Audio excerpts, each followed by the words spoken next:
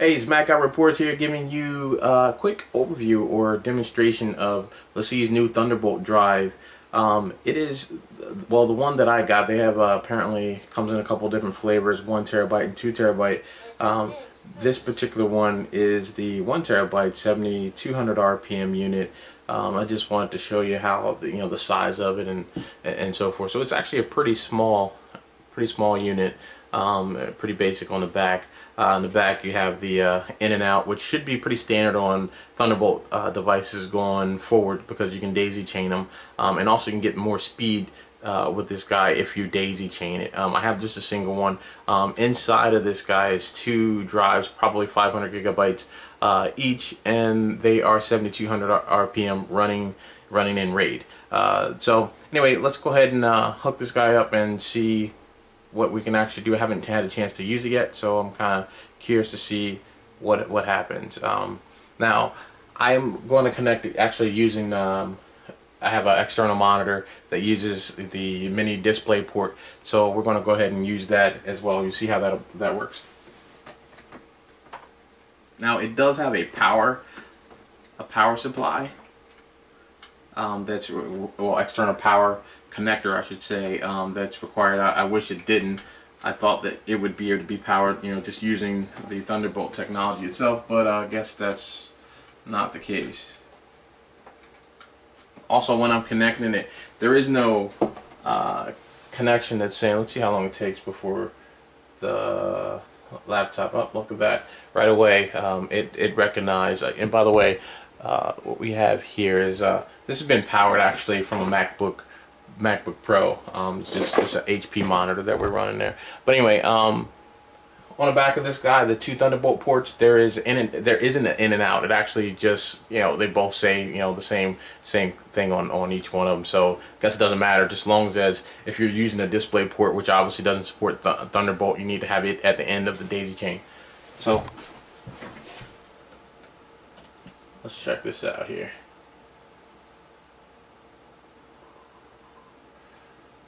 We're going to go ahead and use this disk speed. This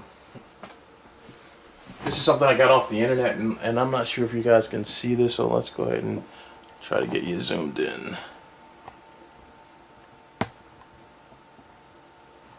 To where you can see some words there.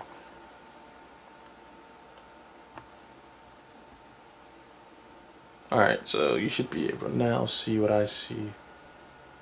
Alright, anyway, real quick, we have 3 drives that are connected to this guy, or 4 drives that are connected to this. Right now we're going to first use the internal hard drive as a base test.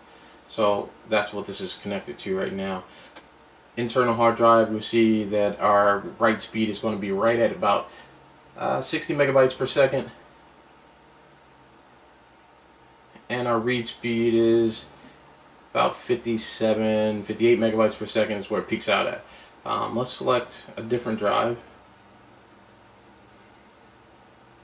This is iOmega drive, and this drive actually is just a 250 gigabyte drive, but this drive is USB 2.0. It actually is running 5400 RPMs.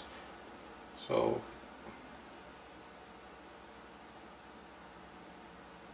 looks like we peaked out at about 29. Yeah, let's call it 29, almost 30 megabytes per second, and our read speeds is about 36. I think it jumped up to 37 a second ago. But now we're going to try another drive here. Now I have a Drobo that's connected to this.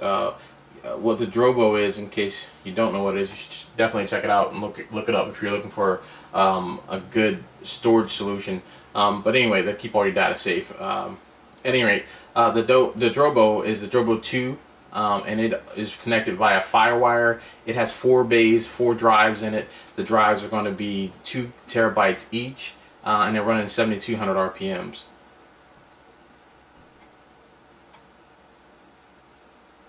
And we look at that, we look like we're peaking out somewhere around 11-12 megabytes on a write speed.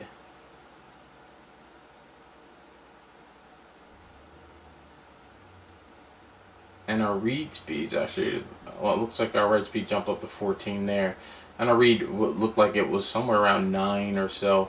I've done this test several times with the Drobo, and like there you see the read speed is now around 10.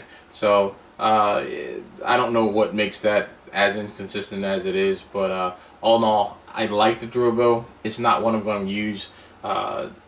If I'm for storage, it's great. Keep my data as protection or protected. That's great. I'm not going to use the Drobo for much more than that. Let's go with then the LaCie 1 terabyte drive using Thunderbolt. Let's see what happens. And wow,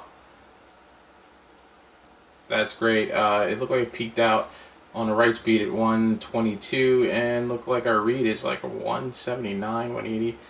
This, wow, we're at 130.37 looks like, and we're peaking out at what,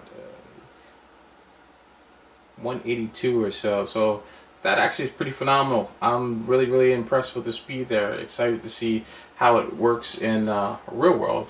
But I wanted you guys to have a chance to see that, because when I was looking, I didn't see what I was wanting to see when it came to, you know, getting information on this drive. I do a lot of video production, and I wanted to have faster, you know, read writes than what I was getting from the other drives that I've had. So fortunately, this looks like it's going to be a better choice. We'll see what happens. I'll put up a new video as soon as I get more information on that using the Final Cut Pro and compressor.